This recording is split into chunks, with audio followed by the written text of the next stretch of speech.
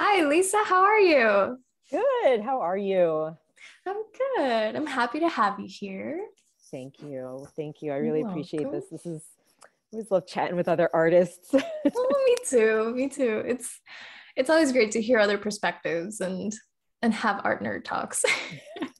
It's the best. So I I have actually interviewed quite a few plein air painters, and Mhm. I think you're the very first one to say you're a nomadic plein air painter. So first, I wanted to ask you how you got started in plein air, and then how Mhm. did it become nomadic plein air? Sure. So when I was four, we're going way back. I told my parents I wanted to be an artist when I grew up, and bless their hearts, they sent me to art school. And I grew up in the Hudson Valley, so I'm a Hudson Valley girl, and Mhm. lots of mountains. I grew up in the woods, and the art school they sent me to had a big waterfall in the back, and it happened to be Chinese watercolor. And the artist, the teacher would take us out to the waterfall, and we would do these like energetic paintings of the water. Like, how do you capture this moving object? So it was something I always did. And then at some point, I kind of got away from it. I got my BFA in metalsmithing. Like, I went off on this other tangent, and then got more into figurative art. And then I was at the New York Academy of Art getting my MFA, and there was a workshop in Tuscany to do plein air painting. I was like, yeah, I'm going to do that one summer in between the 2 years.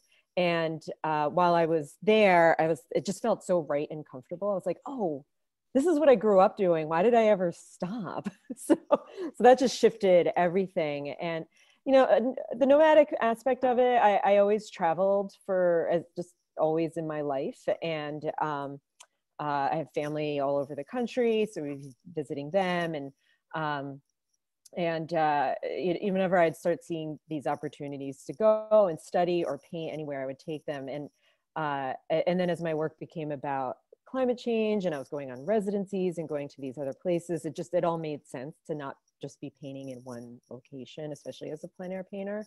And then my life eventually went on a trajectory. I had this personal upheaval, and I've been living in New York City for 12 years, and I was like, I don't need to be here. I don't need to be anywhere. So Mhm. I loaded up my cat, put everything in storage, and just took off. I had a gallery in Newfoundland that was representing me, and I knew that his house was free in the winters. And I was like, "Hey, is your place free?" He's like, "Yeah, it's all yours till May." I was like, "Great."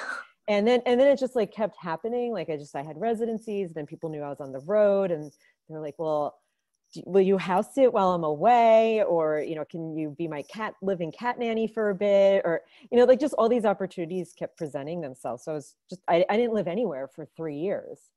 That would have kept happening.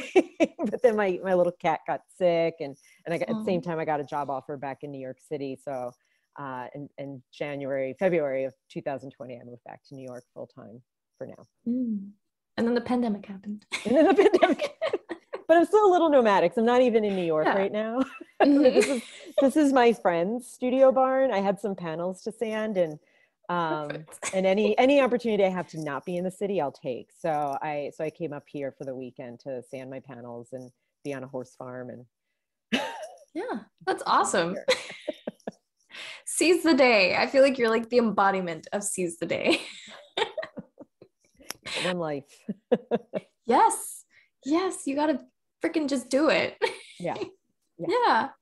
So I was wondering, your paintings they have this mystical quality to them, like the Mhm. ocean, and they have this fogginess. There's like something, it makes you think, beyond just the image, which I Mhm. love. So I was wondering, because I have noticed in a lot of your Instagram posts, you'll, write a very interesting description about these paintings. And a lot of those descriptions touch upon the human condition, Mhm. or they touch upon seeking something. So I wanted to know, when you're working on these paintings, what is it that you're seeking, and how do you connect it to the human condition? So when I started working, really focusing on landscape painting, I was thinking Mhm. about how you physically can be one place but your mind can be anywhere. And the landscape be a metaphor for the human psyche. Just where are we daydreaming about? Where are we? And that ended up bringing me to some very remote locations. That's where I first came to Newfoundland with a residency in 2010. And that same year, I happened to have an opportunity to go to Antarctica. And the thing is, you don't go to a place like Antarctica and not have a conversation about climate change. So that kind of seized my work for a bit. And I ended up in Greenland and the Maldives, traveling with other artists and making work documenting climate change. But as I'm making these pieces, I'm still thinking about the human condition, because climate change, it's a planet issue, but it's a human issue. And then I was going through that personal upheaval while I'm making these paintings about the disappearing shorelines of Long Island at that time. And it was all these ocean paintings, and because I spent a lot of time at sea, and I go fishing off the coast of Long Island, and so I'm making all these ocean paintings, and I'm like, my life is like turned upside down, and the paintings are getting more and more tumultuous, and the horizon line is disappearing, and I suddenly realized, I'm like, these are not paintings about climate change. These are like portraits. These are about people. And this is about adversity and struggle and hopeful triumph in the face of adversity. Like, you don't get much more human than that. Like, so even though they're about the socio-political of climate change, it really, they're human stories. Yes, absolutely. And then I do want you to elaborate a bit more on how you see them as portraiture, though, because I know you use a lot of very specific mark making. You actually kind of like, when I've seen you like spray, I think mineral spirits or something on your piece, almost like pull it down. So I was wondering how you convey them, like how are they to specifically like portraiture, you know? So in two ways. One, for sure, self-portraiture. So, and they're paintings of my feelings. Because painting, but just not mine, because my feelings are not unique to me. No matter what brings anybody to a feeling, we all feel things the same way. And like that's like the biggest universal human connector right there. So as I'm going and processing whatever I may be going through in life, even good things, not all sad. It's happy feelings. And, yes. That will come through in the process. So, it's a painting of an ocean, but it's going back to my earlier work, where it's the ocean in the mind, and everything is coming through in the marks, and you mentioned the mineral spirits, and so I spray with it whatever I can get everything with my paintings is whatever I can get my hands on. So it's usually water, and it started because I used to leave my paintings accidentally as a plein air painter out in the rain. It would just get rained on sometimes. But then I was like, I want to utilize this. So I spray them with water, or if the water itself isn't breaking down the surface as much, I'll use mineral spirits. Because I think that destruction of the surface gives room to put new life into it, and to be surprised and just like have the unexpected within your work, because that's again how we move through life, is things just happen and we react to them. So they're not the literal portrait in that, I'm rendering, like thinking of the anatomy, although I am thinking anatomy of waves, but or trees. I also paint, other things in nature, but rocks. But thinking of the underlying structure of these things, but then how they can break down. And I always say with my paintings, if you want to know how I'm doing, just look at the horizon line of the work that I'm generating at any moment. Because horizon lines are really important for humans. It's this is why we like being in high up places or out on the oceans. If we see the horizon, we know it's coming towards us. That's how we feel like we have control over the absolutely unpredictable aspects of life. But if you get rid of that horizon, then you have no idea, and you're just in the fog. I've learned to relish in that, and I think a lot of people do, because there is something exciting. This is why people bungee jump and stuff. Like, there's something excited about jumping into the abyss. But if you and like even with seasickness on a very visceral level, it's to overcome that, you find a horizon line. So it's where is it, what's happening with it? Is it eviscerated? Is it clear? Is it dense? Is there something that you have to overcome to get to the horizon? And to me, those are the psychological portraits. I love that. And it does make a lot of sense. We have this primal instinct of, you can see the threat if you can see the horizon. So if you don't see the horizon immediately, you don't know where the threat is. So Exactly. shock. Yes. And I think you had also mentioned last time that you were teaching, or you had taught a workshop on overcoming when your life gets upended like that. And I feel like you're definitely an expert, like not having, like not probably when you were in that nomadic time period of 3 years, you weren't living anywhere. I imagine being in your shoes and imagining like, I don't know where I'm going to be next month, like maybe I'll be here, maybe I'll be there. I don't know. And it's so, I'm a little bit stressed, but it's exciting. Like it feels stressful, but exciting. It's a lot. I mean, it's a lot of planning, especially when you're dealing with going across countries and doing it with a cat. Because she was an old cat, so like making sure her needs were met, but also she needs different certification to go into different places. Right. So so there's a lot of things to consider, and whether I was driving or flying, and where my stuff will be, what stuff I could bring. And then as a painter, just any painter has the issue of flying with art supplies, or how I'm traveling with art supplies. So there's a lot of, there were logistics to it, but frequently I'd be like, I'm not really sure where I'm going to be next week, but I have the next 3 days figured out. And in a pinch, I always had a tent and a sleeping bag in my car, which I think I don't even know that I ever needed to. I think I always figured out a place to stay. I think it always worked out. Because the big thing about surviving anything in your life is being vulnerable and receptive and asking for help. Yes. And if you're like, and this was, you mentioned that workshop, like it was how to survive and thrive when your world gets turned upside down. And the biggest thing to do is to have your network and nurture it so that it's there for you. So be a kind person, be helpful, be contributory, give more than you take. All those things. So that when you're in a moment of need, you can be like, oh, does anybody know blah, blah, blah. And people like to be part of a story. They like to help. Oh yeah, for sure. It gives me like Lord of the Rings vibes. Like Sam and Frodo, like totally. Trying to get to Mount Doom. Exactly. It was me and my cat philosopher. Rest in peace. Perfect. It's chilly in here. I'm gonna put my head on. Yeah, go for it. Stay warm. I know it's freezing up there. But yeah, I think it's a very beautiful, it's like, the hero's journey type of thing where you decide you go on this quest to go paint the world, and then because of these friendships you've made and because other people resonate with your mission or your goal, or they want to be part of it, they help you, and that's so beautiful. But that's that. Like, to me, that's also art. Like that's what art is. It's like I said, it's feeling, it's human connectivity. So you have to live in a world where you're connected to it. Yeah. Oh, I love that. Oh, sorry, I needed to like guess who's getting a van. I've actually thought about it. I thought about it. I'm like, because in the next few months, like I know I'm leaving the States soon. And I'm like, okay, maybe when I'm out in Europe, I'm just gonna get a camper van and I'm gonna put all my painting stuff in there. I don't have a cat, but that's okay. That makes it so much easier. I bet. And I'm just gonna go out there and paint and meet people and hopefully not get murdered, but I listen to a lot of true crime podcasts, so I always worry about these things. I'm going to tell a little side story. I love this. Yes. Okay.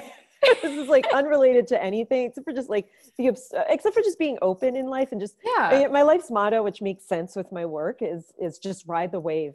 Actually, but the full motto, which is totally related to my work, is be like an iceberg. Ride the current, see where it may take you, land in a cove, be beautiful, be glorious, be inspiring, and either stay there or, lift off, go off to another cove, and then, find a place you want to settle, and then slowly melt to your ultimate demise.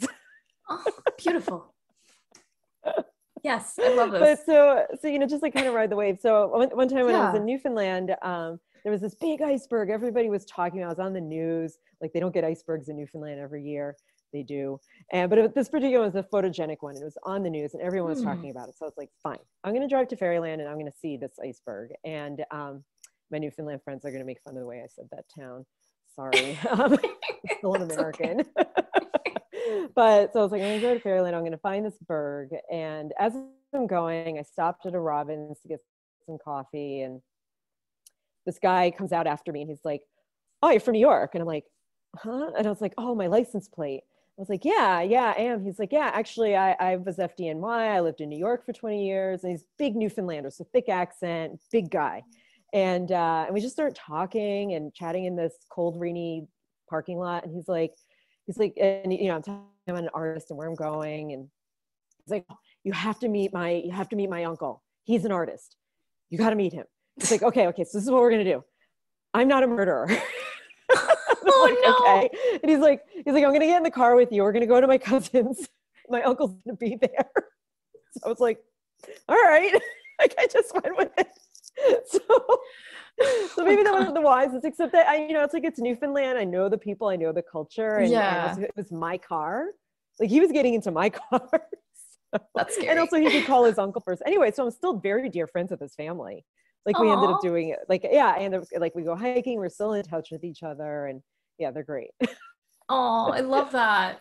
Still, I would also be like, good thing you told me you're not a murderer. That was such a funny thing. Thank like, you. oh, okay. Yeah.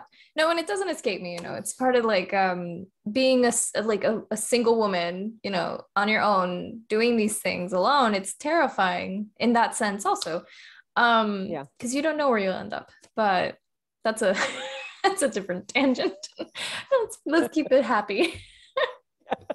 But, that's true. I talked with this person for about 15 minutes and heard his uncle, and I was like, I felt safe in the situation.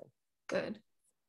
I felt safe and in that control. would have, yeah. Sometimes I wonder, it's like, would they really try to rope me in with some elaborate thing? Like it would have to be extra elaborate for it to be not true. Yeah. So sometimes it's like, Occam's razor, the most obvious answer is the right answer. And yeah, that's it. That's all you can do. Yeah.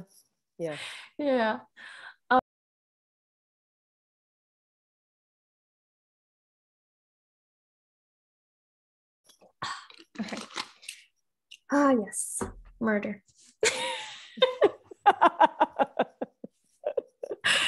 Oh gosh. Okay. So I kind of want to circle back to you mentioned that you did Chinese watercolor, and I'm wondering, because you did say how it's something that when you started doing plein air, you're like, oh, I've been doing this forever. But has the actual technique of Chinese watercolor affected, or like I guess, has it been brought into your current work as well? Yeah, it never left. It 100% informs my work in multiple ways. So a big part of what especially as I became older, obviously not when I was 6 years old taking these classes, but as I got older, my teacher had me read the Tao of Painting and also just the Tao Te Ching, and I had the Mustard Seed Garden, and so she had me read up and be very aware of all the mark making language around it, and the philosophies, which also greatly just inform my way I live. And so one of the many aspects is the use of empty space in the work, and allowing the spontaneity and again the unexpected qualities of nature to impart themselves and exist in the work, and draw the viewer through on a path as they journey through the piece. So a lot of my work does have empty space in it, or just I can't say unpainted, but well, if they're on aluminum, it'll be unpainted, but on my canvas or paper pieces, it'll be parts that have very little paint on them, very little information, to allow the viewer to insert their own information within that and go on there, choose their journey. So there's that aspect of it, specifically to the watercolor, working with it transparently, building up, working in many layers and building up to the final endpoint. So even though I work primarily in oil, that's still how I treat it, like it's watercolor that way. Let's think what other ones I could touch on real quick. I think that's it. Just like really capturing the energy and the spontaneity and throwing that into the work, but leaving room, not like laboring over each point. And then also coming up with the mark making vocabulary, having, right. Okay, so do you have to be literal and paint every leaf, or can you come up with a type of mark that generates the sense, the feel, the energy of that tree? Hmm. Yeah. Like the energy of it. I love that. Yeah. Yeah. And then I remember last time we spoke, you also mentioned that in your plein air paintings, sometimes you'll use grass. You'll use whatever's around you. So, and that brings it back to like it being a portrait also, because it's a portrait of the landscape and you're literally using the landscape itself. Yeah. I love that. When you're painting, well, I mean, when you're painting water, obviously you use water, but when you're painting in general, like these types of like things where like you take the grass for the mark making also, when did that occur to you to do that? Yeah. So the rain was, again, an accident. Like that, I just was painting and there was rain and I was like, oh, this works. And so as I was thinking about capturing different elements of the landscape and thinking about like I wanted to capture wind was what I was thinking. I was like, oh, I was thinking of the elements. I was like, all right, well, how do I do wind? And I was on a residency in upstate New York called Salt and Stall, and it was particularly windy. There was these big storms that blew through, and the biggest obstacle to any plein air painter is wind, really. And like rain, you can deal with this thing. You can deal with the cold, but wind, it's more complicated. And so I just was observing these fields as I was walking around and just watching the wind whip the grass and the beautiful movement and dance that it had. And I was like, oh, what if I take my wet panels and stick them in the grass, let the grass make the painting? So that's where it began. And then it evolved from there into many different evolutions, but I thought it was really hilarious because you mentioned the portrait thing. And as I'm sitting there holding these wet panels in the grass and letting the grass make the painting, it made grass. I was like, that's so cute. It just made a self-portrait. Yeah. Not all materials do that. Like That's leaves don't true. do that. Yeah, not everything does it, but grass totally did it. So then I started working, especially when I got back more involved with some environmentalism. I started meeting up with people who clear out invasive species. So I'd learn how to identify them in environments, and I'd pull them and then paint with them. And as an incident of working with the plants, you get dirt in the paintings. I'm like, oh, well, paint is dirt. So that makes sense. And last year I was on a residency in Colorado. It was very dry and the dirt is beautiful colors. And I'd been doing it already because I was in Wyoming where there was all these beautiful colors of dirt like a couple of years earlier. But I just really went nuts with it last year in Colorado. I was like, what do I even need paint for? So I just was like, I mean, I was using the paint obviously, but I just would like put the paint on really thick on paper and then just like stick dirt on it, like let it dry and like bake it in the sun and then put more layers of dirt on and then slowly like use some plants, put some like little textures in. I was like, great, there is the landscape. Yeah, literally. Oh my gosh. Yeah. And that reminds me of I think I told you last time also about Van Gogh, how they looked at one of his paintings recently and there was a grasshopper stuck on one of his paintings. Part of the story. Yeah. It's part of the mission. It's part of like that expedition into, you know, the landscape and painting it. And speaking of expeditions, I did want to hear a little bit more about going to Antarctica and what it was like for you. How, like, did it change your perspective about, you know, global warming and everything that's going on? Well, I grew up in a very environmental science family. Like we were the first people on our block to have recycling buckets in the 80s. Gosh. And so that was always there. And in fact, the way I got to go to Antarctica was through my dad. Actually, he was a part of this organization that led expeditions for science teachers, and because he was a science teacher, and he's now retired, but so he's like, yeah, there's this expedition going down to Antarctica for science teachers. I'm going to go. Do you want to come? And I just gotten a grant, so I was like, yeah, I can be a science teacher. I mean, I didn't go like that, but it was like all these teachers and then me. So it wasn't an art residency, so I didn't go down there and paint. I took lots of photos and just observed because it also was pretty short, especially since we had some bad weather, so it cut the trip short. But it did, because I wasn't even thinking about because I lived with environmental concern. I didn't portray it in my work necessarily. So it was the first time I started thinking about how can I tell these stories of climate change in my work.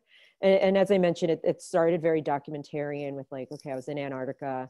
How do I capture the vulnerability of this place? So I was painting these very delicate, only using white paint on aluminum, very soft, delicate paintings that, depending on how the light angle was hitting the aluminum, would be completely obliterated, because everything becomes relative to whatever's lightest, right? That's why we don't paint on a white canvas. So if you have light hitting the aluminum, that suddenly becomes the whitest thing. So the white turns dark visually. Right.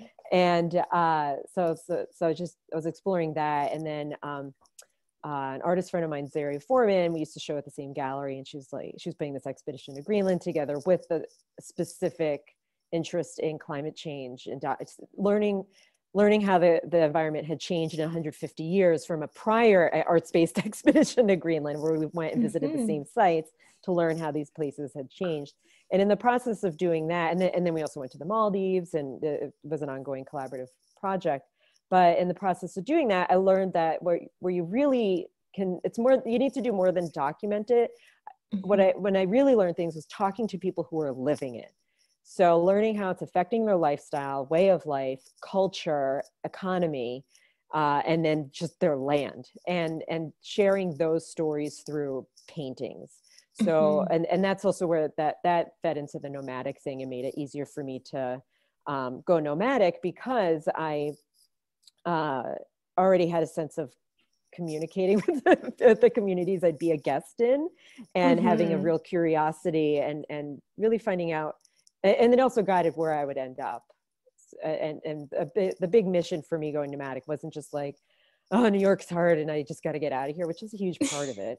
But but I selected the places specifically because I would learn about an endangered plant, or something vulnerable in the landscape that was soon to be lost, or was lost, or whatever, and then would go in and speak with people about it and learn from them, and then continue traveling around and sharing the stories of other places to other places, and trying to create a dialogue about what's happening, and putting that human element into it, because we care about that, which we are aware and can have a face to. Yeah, for sure. And I mean, a lot of people, they are, on par with like, yes, environmental, well, climate change is a big deal, but it's very different when you know just about it versus experiencing it. Like, you talking to the people who actually live with this in the daily, and they see the changes and it's affected their lives in significant ways. I feel like here in the States, we don't really have too much of that, or like people aren't as aware physically, like it doesn't directly affect them. So it's interesting to get, that perspective of, you were already, in a household that was very environmentally friendly, to physically seeing it and getting that, wow, this is like, I hope we're not screwed. Like, I worry for my children, my future children. I don't even have kids yet. I'm like, I'm scared for them, the human kid, the humanity's children. Yes. Yeah. Cause it's like, you think about your generations, and then also like everyone else, and countries preparing already for the repercussions of if the, sea level does rise. But yeah, it's interesting. I don't actually get to talk to a lot of environmental artists like you, so it's interesting to get that perspective too. So I appreciate it. Of course. I just want to say one thing on the kid thing. This is a little tangential, but yeah, I was traveling once with this woman who she's whenever I'm this, you meet gurus in life, like people who are just like, wow, they're just so inspiring, and she was one of them. And so whenever I'm stumped, I'm always like, what would she do? And and we met on an expedition on a boat in Labrador, and we ended up at this small community, and she brought gifts with her wherever she went. So I also learned to be nomadic from people like her, because I traveled with gifts, because I never knew who I was going to run into and who I need to thank. And so she had like all these chocolate bars and stuff, and we went to this one community and nobody was there, but in a community of like 5 people. And but nobody was there. And you know, she came back. I was like, oh, what'd you think? She's like, oh yeah, I saw that there was children that would have been living there, so I left this bag of candy. I was like, that's amazing. And I was like, you're just such a good person. She's like, well, when you don't have children of your own, you get to take care of the world and other people. And I was like, wow. Yeah. Like, what a gift that is. It is. Yeah. And it is, I don't know where I read it, but there are a lot of quotes where, you know, humans are like the keepers of the earth. We're not, you know, we're not just living in it, we're the keepers of it, and we're meant to care for it. So it's very beautiful that, you know, that's part of her mission too, where it's like, no, if you don't have anyone else aside from yourself, it's like, give back to what's around you. And that also reminds me of another quote, whereas the person who plants a tree, knowing they won't feel its shade, understands the meaning of life. So it's like, cherry on top. Yeah. So now I wanted to ask you about any upcoming shows that you have. So let's hear about that. I got a couple. I have the dates are still a little bit fluid, but they're all later this year, like either late spring or early fall, or both, or the summer and in the summer. So I have a solo show coming up with Franklin Bowles Gallery. They're in Soho in New York City. So making some work for that. And then I have a new gallery I'm working with, Carol Corey Fine Art. They're in Kent, Connecticut. So I have a solo show with her, I think late August into September. None of that work exists yet either. So it's all brand new work. And although I'm in a group show that opens next month with her. So assuming those paintings are still available, but they'll be in it. And that show is specifically about, she has some second market work from Birchfield and Marin, who are historical Maine painters. And so she's working with artists who have painted the Maine coastline, and I do a lot of work with Maine. So I'm in that group show. Yeah. And then I have the solo show with her later the year. And then I have a show with my gallery in Bar Harbor, Northeast Harbor, Maine, Artemis Gallery. And it's gonna be we thought this year was the 10-year anniversary. It turns out it's the 9-year. So it's my ninth show with them.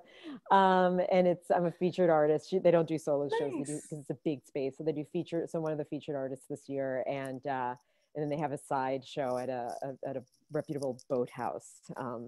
It's on Northeast Harbor Rolls. And I think that's all I know about at this point. Awesome. Okay.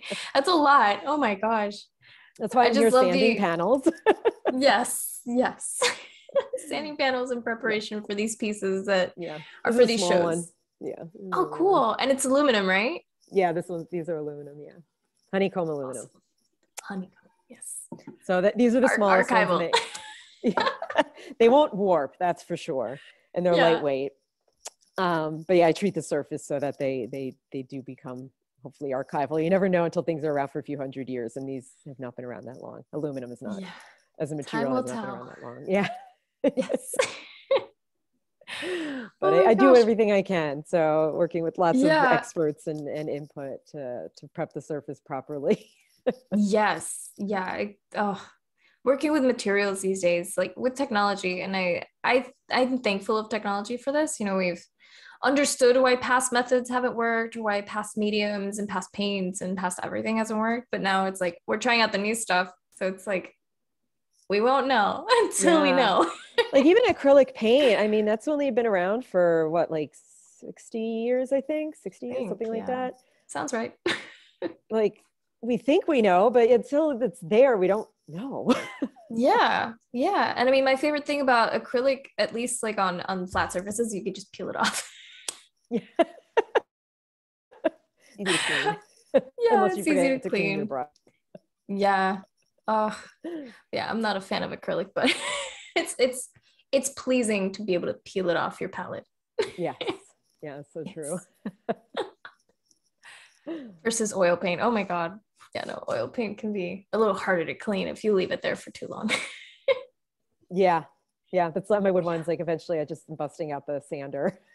Yeah. It's just it's The mask. actually with a mask. Yeah. I did hear, actually, this is a trick that I learned from a teacher when I was in the school in Florence. Regular rubbing alcohol. You spray it on it. Like it could be dead dry oil paint. You put rubbing alcohol on it. You leave it there for like 30 seconds to like a minute, and then you get a scraper and it scrapes off like butter. It's insane. Yeah. This is entertaining and educational, folks. Yeah. We're learning all the tricks here. Actually, it's because at the moment I needed a new palette, or like I needed a palette. I didn't have one. I just had like a glass one, and he was like, "No, you need a real palette." I'm like, "No, a glass one's still a palette." I like a He was like, glass one. "Let's get you a wooden one." I like the glass ones, but no, I do too. Although nomadic living, it's a little hard to have a glass palette, but yeah, my studios are all glass. Yeah, my studio's all glass though, but on the road, they're the best. Yeah, no. So there were these 2 palettes that a student had thrown out in the trash because they were leaving the country, and they're like, I'm not gonna like travel with these, it's too much. They were just like, it was covered in paint. Like this person did not take care of these poor palettes. He told me, he's like, oh, you just take this, you put rubbing alcohol, you scrape it, and then you repeat the process until you get to like the lower layer, and then anything that's like stained you could just sand off. And I was like, okay. So I did it. And now I have my palette. So I'm going to show you. I'm actually going to show you my palette. I'm proud of this palette. While you're getting it, I mean, like, so I'm a total slob as an artist. It's funny when I teach, because I'm always like, do as I say, not as I do, because I'm lazy. Like people joke with me when I'm painting with plants and stuff. They're like, you're just lazy. You're letting nature do all the work. And I'm like, so, but I'm also lazy. I have bad palette hygiene, but I kind of like having the old colors there at points, because it's like, oh, right, I can rematch that later. Because I work, like I'll work plein air and then take what and those are finished pieces in and of themselves. Yeah. And they're finished pieces in and of themselves, but then I'll take what I've learned in plein air and bring that into the studio. And so it's nice if I have still like this memory, this like swatch of a memory of my palette. Oh, that's sweet. It's like, I remember that color. It's like you know what it is, like I'm a hoarder on my palette. Love it. So now we have my palette. Oh my gosh.